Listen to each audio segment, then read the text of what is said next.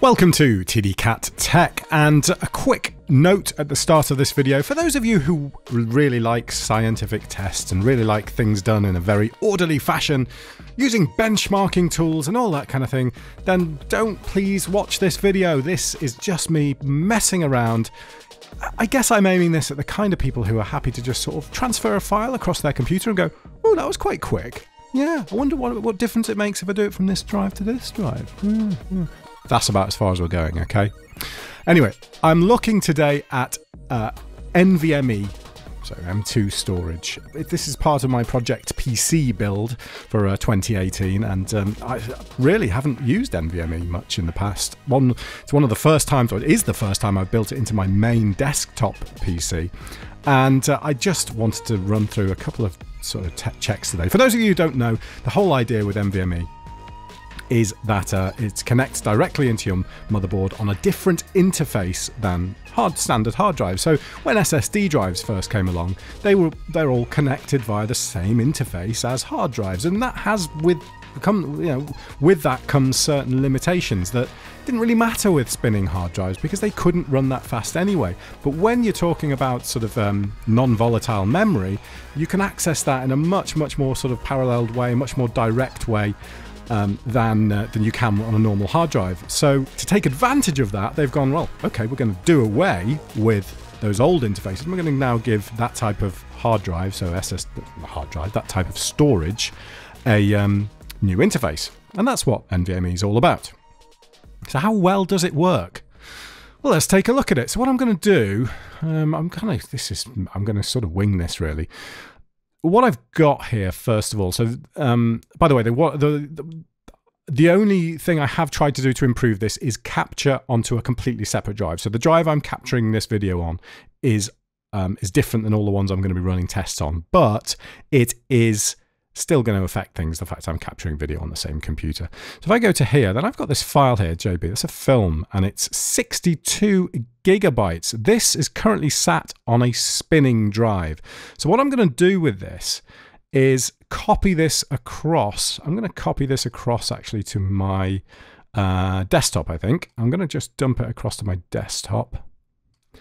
And so this is now copying, going from a spinning drive, so reading from a spinning drive and writing to an NVMe drive, but it is my operating system NVMe drive. So let's see what kind of speeds we get doing that. This is, remember, a 62 gigabyte file, so pretty massive file, but it is one continuous file, which makes things a lot simpler. You know, it just can do a continuous read of that file. All right, so if I'm zoom in on this transfer window, you can see that it's running at about 150 megabytes per second, and that's actually not too bad for a spinning hard drive. If I bring up the task manager now and go to performance, and where's that drive? So here's that drive. This is the drive that it's currently writing to. The drive that it's the drive that it's reading from is this one, and it actually, let me bring that window onto the capture area here. Should try and move things across a bit so you can see all of this. Right, okay, zoom out. Yep, good, sorted. And according to this is kind of utilizing pretty much 100%. It's saying, well, I'm doing 150 megabytes per second, and you're not going to get any better than that. So, yeah, I'm doing my best. My active time is 98%. So which drive am I actually writing to? Well, I'm actually writing to this one. And this is the Samsung SSD 960 Pro. So this is I think this is version 1.2 of NVMe. I also have a separate disk. Where is it? Drive disk K here. That is actually a version 1.3, and I'll be testing that one in a second. So I won't let you sit through all of this. I'll spin through this now because this is clearly going to take at least another 5 minutes to copy this. So yeah, but you can see that this is not really having any trouble at all. It's like going, right, okay, oh, you're writing something to me, are you? Yeah, okay, all right, yeah, I'll have that. Oh yeah, no, what? Oh, sorry, yeah, you had to wake me up there. So you can see that the transfer rate's reading from a spinning drive and writing to an NVMe. Well, there's the NVMe is not doing anything really, is it? Anyway, let's spin on.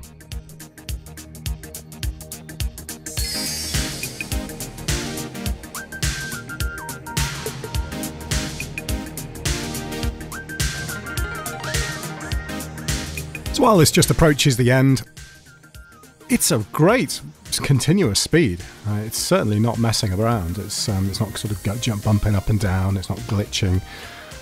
It's continuous, but it just can't provide the data fast enough. NVMe's been around for ages, by the way. This is nothing new. I mean, this first was around kind of 5, 6, 7 years ago, and it's becoming fairly commonplace as the main operating system driver in most laptops, and that's a good thing, I think, because clearly this shows that spinning hard drives have some limitations.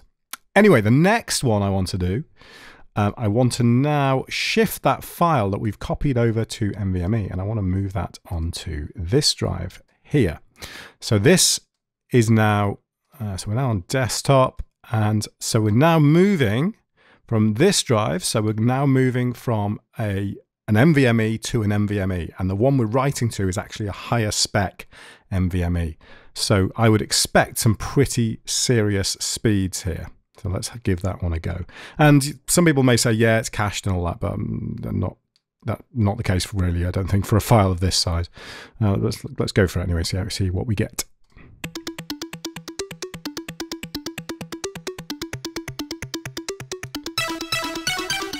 So you can see there that we're getting a continuous 1.7, 1.8 gigabytes per second. Gigabytes, but not gigabits per second, gigabytes per second. And if we bring this on quickly, our disk K says it's writing at 76% active, something like that.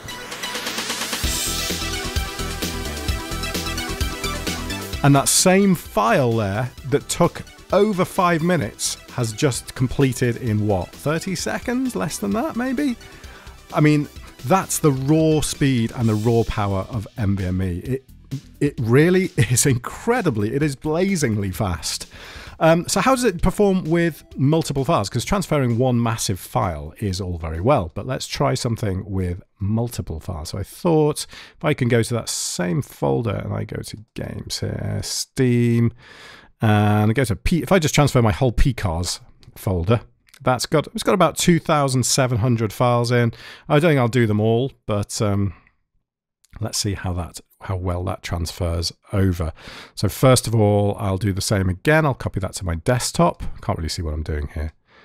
I'm going to just copy those across to my desktop, and let's see how long this takes with lots of smaller files now we're doing. So now, you know, I mean, you really see that the spinning drive struggles in this kind of situation, because unless you've got really some lengthy big files, when it actually does manage to start getting back up to speed again, you start seeing these drops as it has to kind of move across the disk. That makes sense, perfect sense. And never in the past would 100 megabytes per second have been a bad transfer speed, but in comparison, yeah, it's pretty old technology now. Reliable, cheap per gigabyte, but old. Well, I think I'll probably do the outro of this video while this is transferring, because what I really want to say on this video is that although the raw performance of NVMe is excellent, in reality, the differences you'll see will be negligible, particularly if you're moving from SSD to NVMe. If you let's say you've got some games on SSD and you're putting them onto NVMe, and don't expect this massive improvement, because there's so many other things to factor in, and you know you just won't see those big improvements. I promise you, you'll be a bit disappointed in that. You might shave a few seconds off an operating system boot time, but it's not going to be that much compared to SSD. If you're moving your games, particularly, I say games because they are generally a lot of smaller files, a lot of things loading continuously, particularly drawing gameplay, and if you're moving those from a spinning hard drive to NVMe, then you're going to start seeing some serious differences, particularly in game load times and stuff. But overall, it's not all, you know, for a lot of things that you're doing, 150 megabytes per second can be sufficient. If you're reading a lot of tracks of 4K video, that's where really NVMe is going to come in. You know, when you're going to be able to read from solid state devices, you know, if you have 4 tracks of red footage, or even just 4 tracks of standard 4K footage, and you're going to want to read those off at however many megabytes per second, that's when you're really going to start to see the benefits of these sort of transfers. This actually hasn't done as bad as I thought, considering the number of files. I was expecting it to do a bit worse. But let's just see how this does copying across to the NVMe drive. Yeah, at the end, we've got some smaller files at the end here, and it's now dropped to 50 megabytes per second. Okay. So let's copy that folder across to... I'm going to have a load of junk copied across, aren't I? Let's now move that folder across to... So I'm now going again from NVMe to NVMe. Small files. Smallish files. Let's do a copy on that.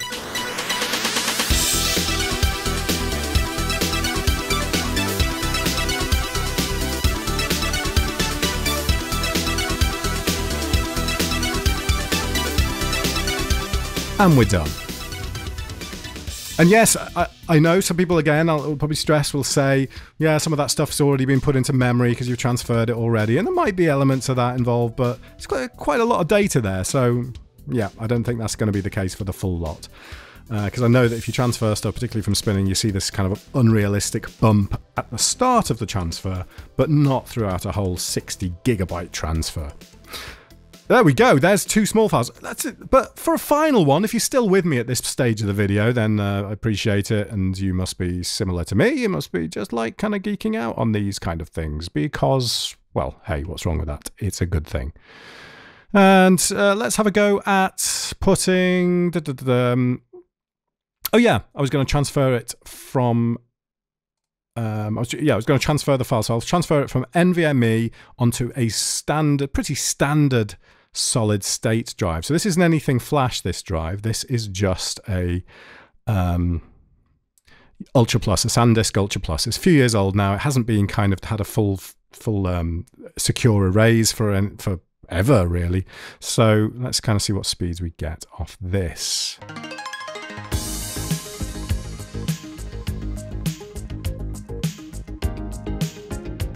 So there's our buffer. So see that little bit at the start there? That's the section that would perform as you would expect it to.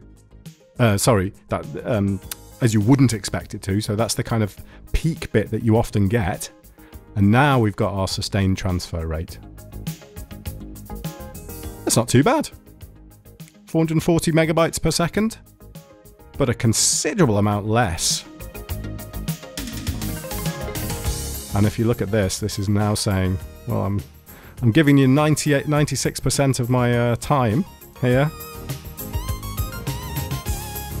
A considerable amount less than the NVMe. So yeah, with better SSD drives, you'll see this bump up to kind of 600, maybe 700 megabytes per second. But you will not get the kind of sustained transfer rates of 2 gigabytes per second, as we were just seeing there with the NVMe storage. So yeah, I just wanted to have a quick play around, show you that. If you're interested in that, I don't know. If you're not, then you know what to do. Give this video a thumbs down, as people always say on YouTube. There's a quick look at NVMe storage and just my investigations into how differently it performs to SSD and standard spinning hard drives on Project PC. So on the PC I've just been building. The 2 drives that I'm using, by the way, are linked in the description. The two NVMe drives that I'm using are linked in the description below if you want to take a look at those. But thank you very much for watching, and appreciate any comments on your thoughts on NVMe and whether you use it, whether you see if it makes a difference or not. But thanks for watching. See you soon. Bye.